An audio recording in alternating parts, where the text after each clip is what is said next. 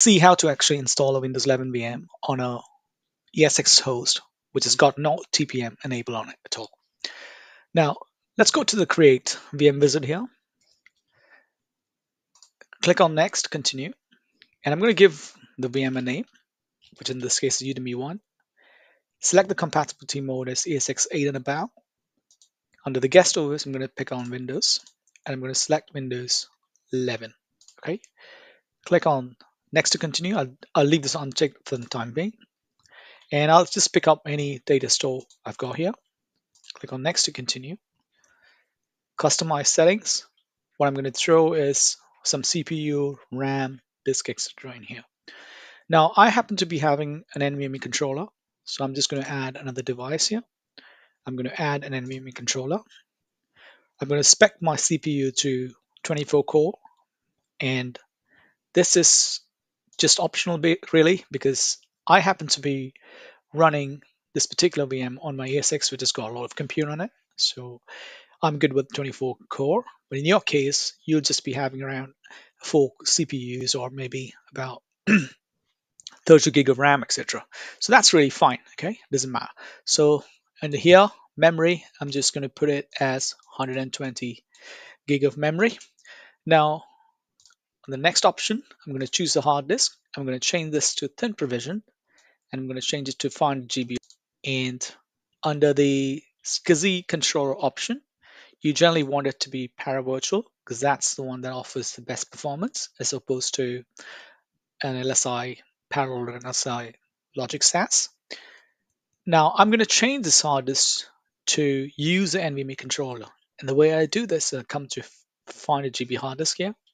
Now I'm going to, under the SCSI controller, I'm going to change this to NVMe. Okay, so that will simply mean that the disk is actually booting off the NVMe bay. Okay, so now on the network adapter, by default, when you actually do this installation from the ESX, it will actually pick up the E1000E adapter. Okay, so we want to actually make sure we pick up the VNMaxNet 3 because that's the adapter that gives you 10 gig throughput on the network. Right, put this on the internet port group, and then I'll click on Next and click on Finish. We now need a operating system on this VM, right? We've got the shell right now. So let's see how to actually install an operating system. Now, as part of this lecture module, what I've done is actually I've downloaded the Windows 11 and I've put it on this data store. So the way you go about that is you go and select the data store here. You select the data store browser and you select go to the ISO. And this is the file we are going to use. I think it's here. It's here. This is the file we're going to actually use right now. Okay. Now you just click on upload and then it'll take you to the ISO and you just upload the file. Okay.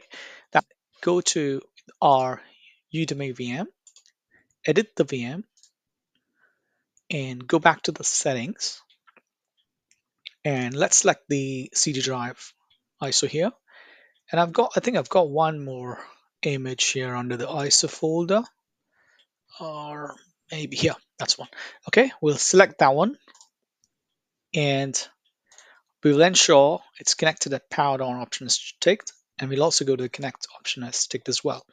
Now this will be very quick to boot, right? So let's see if we can actually change the boot option as well. So boot delay, when the VM boots, delay by about, let's say for about 15 seconds or 20 seconds or something like that, 20 milliseconds, right?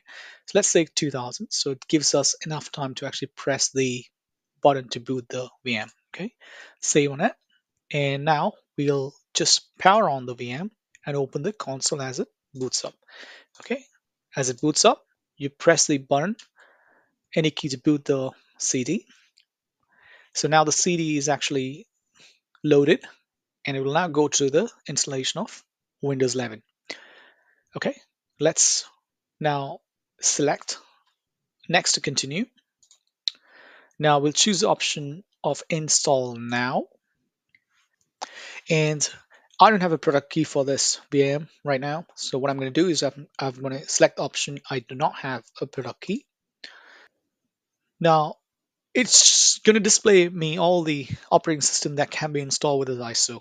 So I'm just going to pick up Windows 11 Pro in this case and click on next to continue, right? Now, here is the catch, guys. So when you do press this button, what you expect is the installation to stop. Now, because this is the Windows 11 VM, and we know there is an issue with the TPM module, and the VM will not work without the TPM.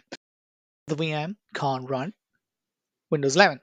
So we've got a problem now. So how do we resolve this issue now? So let me just walk you through an article I saw on the internet. So this is a Windows TPM hack. Now this guy has actually written this article saying what it says is basically this is a hack for Windows 11. If you're not using a TPM, there's a hack to actually bypass this TPM check, is what this says. So what he says is to download this ISO file from here and attach the Windows drive along with this ISO drive, and then go to Shift F10, go into this directory, and there's a script here, which basically is this one, right? And that will bypass the TPM check. So let's see if we can do it. So I have downloaded this file and I've uploaded the ISO. So let's open up that um, ESX again. And this time, what I'm going to do is I'm going to go into the ESX again. With that, we can leave the power on. That's fine. Go to Edit Settings. I need to add one more CD drive here. So I'll do one more CD drive and go into this section and select the ISO file. Now I'll point this in the direction of that file which I uploaded earlier. So under the small data store ISO, this is the TPM file that I've downloaded. So I'm going to click on Select. I'll ensure that this is connected and is connected at power on, and I'm going to click on Save. Okay. Now that's done. Now we will now press Shift F10. This opens up a shell. Now what we're going to do right now is run the command wmic disk get name to show me all the drives on this system. So it's got 3 drives in there. So if I open up the D drive, for example, D drive, oh, D, it's not taken in my keyboard by the looks of it. D colon. Okay, so if I now go into execute dir, this shows me whatever is there on this drive. Now let's go back and browse into the E drive. That probably will be the script file. So let's go to E drive,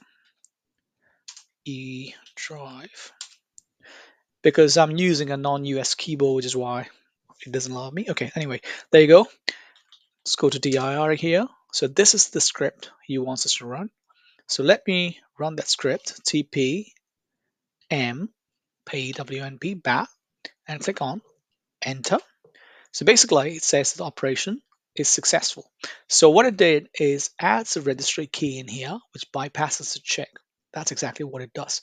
Now, if you do not do this thing, you'll not be allowed to install Windows 11, right? So normally if you don't have this thing, what you do is to actually, you go into the, open the registry editor, which is like regedit command. It opens up the registry and you add in, you go into this path, yeah, the system setup lab config, that path, and you create this entry, and that will let you do the same thing. Now this script is taken care of it for us, so we'll exit this thing and we will ensure that we'll click on cancel. It says, are you sure to quit? And we'll say yes to it. And now we'll click on install again. And this time we'll go through the same sequence again. I don't have a product key. And let's click on the next button. So the same menu appears right now. So I'm going to actually pick the Windows 11 Pro here. And I'm just going to click on next and to see if this installation passes through, right? So click on next to continue. Right, this time it goes through. I'm going to accept the licensing agreements and click on next to continue. And because this is a new installation, I'm actually going to create a custom. And this is my 500 GB disk which I allocated. And I'm going to click on next to continue here. And it's going to actually now start to copy the files from the ISO onto my disk. install the features, install the updates, and once it's done, we'll boot up the VM.